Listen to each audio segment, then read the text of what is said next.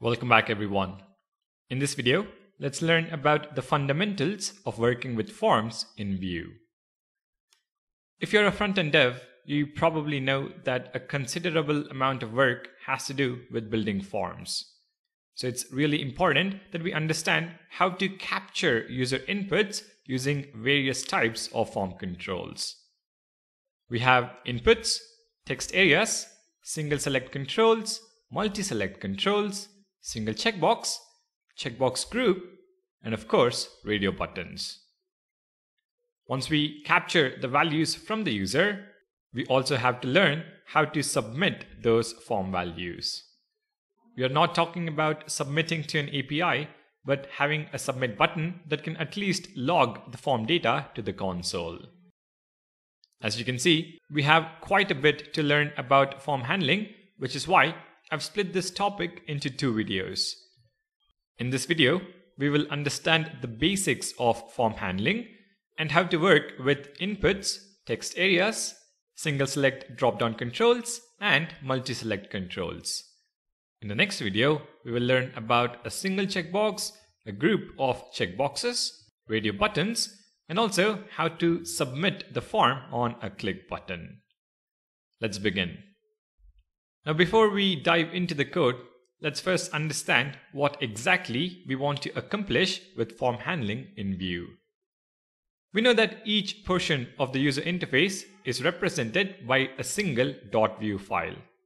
For example, app.vue. We also know that each Vue file contains a template block and a script block. It can optionally contain a style block, but we can ignore that for now. When we talk about form handling, we generally refer to the process of capturing data from the user, which we can later process depending on the business requirements. In a Vue file, the form controls are present in the template block, whereas the corresponding data resides in the script block. When a user fills in the form data in the UI, we need a way to propagate that data into the script block. At the same time, if there is a change in the data, for example, loading an already saved form data, we need a way to propagate that data back into the template block. We need our template and our data to always be in sync. Luckily for us, Vue provides another directive to handle this scenario. And that is the Vue Model Directive, which provides two-way binding. Two-way binding refers to binding from the template to the data and from the data back to the template. It basically ensures your model and your view are always in sync. Now that we have a background on form handling in Vue, let's dive into the code and understand the syntax and usage of this Vue Model Directive. For our example, let's consider a job application form where the user is required to fill in the details. To ensure our form doesn't look too bad, I'm going to add some CSS. Now it's just some basic styling for labels and the different types of form controls. The CSS is available on my GitHub repo, so you can copy paste the same into your code as well. I'm also going to comment out text align center from the first style. Alright, now let's get started with our form. In the template, I'm going to add a form tag. Within the form tag, I'm going to add a div tag for our first form control. And this form control is to gather the name of the user. So label, text is going to be name, and the for attribute is going to be name in lowercase. In the next line, let's add an input. Input type is equal to text.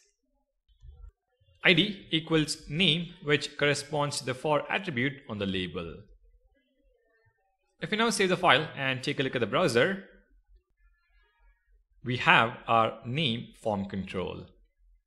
We can type in Vishwas, and the input reflects that.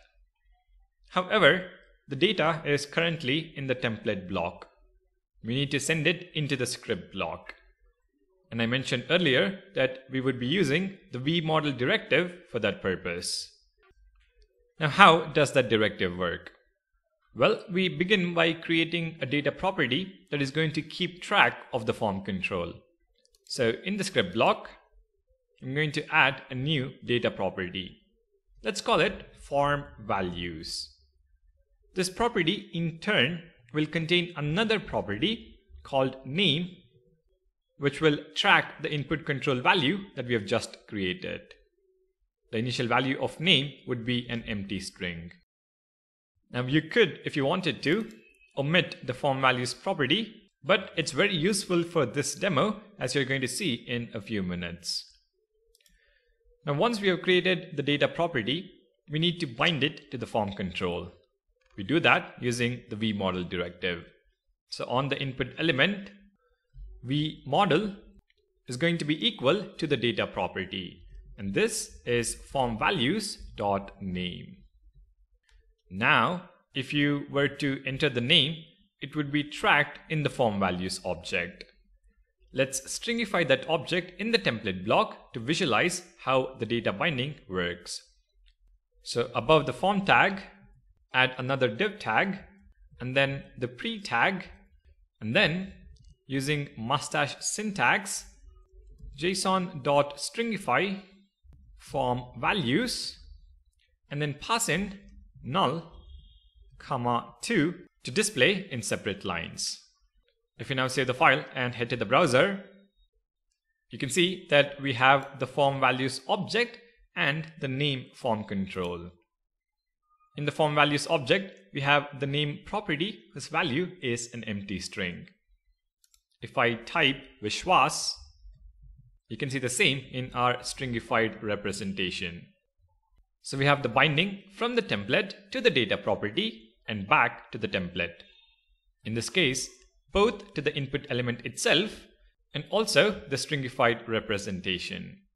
In other words, we have two-way binding.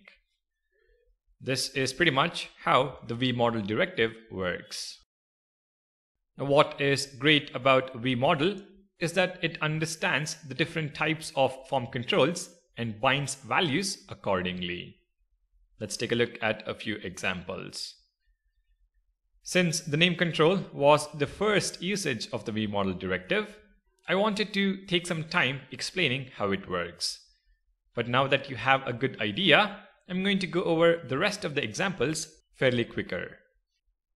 Alright, the second form control in our job applicant form is to collect the profile summary of the candidate.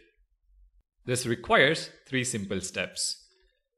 Step 1, add a new data property. Let's call it profile summary and set it to an empty string. Step 2, add the HTML. So div tag, label, for attribute is going to be profile, the text is going to be profile summary, and then we are going to have a text area field. Text area, and the ID is going to be equal to profile. For step 3, we bind the data property using the Vue Model Directive. So on the text area tag, Vue Model is equal to form values dot profile summary. If you now save the file and take a look at the browser, we have our text area field. Type in profile summary, and the same can be seen in the form values object. So I'm guessing you're now getting a hang of working with forms in Vue. Let's take a look at a select drop-down control next. Let's say that we need to ask the user from which country they are from. Again, this involves 3 simple steps. Step 1, create a new data property called country and set it to an empty string. Step 2, add the HTML. To save us some time, I'm going to copy-paste the HTML. So we have a div tag, and within the div tag, we have a label. The text is country, and the for attribute is also equal to country. After the label, we have our select control. On the select tag itself, we have ID equal to country, which corresponds to the for attribute. In between the opening and closing select tags, we specify the different options for the drop-down. Now, to keep this simple, we only have 3 countries. The first option has text select a country whose value is an empty string. Then we have India, Vietnam, and Singapore as the 3 countries with their corresponding values. A straightforward select HTML with a few options. So that is our step 2, adding the HTML. For step 3, we bind the data property using the Model Directive. So on the select tag, vModel is going to be equal to form values dot country. If we now save the file and take a look at the browser, we have our select drop-down. Select a country and its value is reflected in the form values object.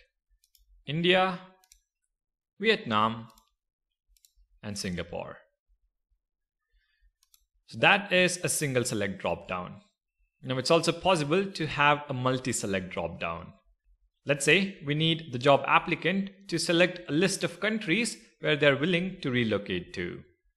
This again can be done in 3 simple steps. Step 1, add a new data property. Let's call it job location. This time though, the initial value is an empty array.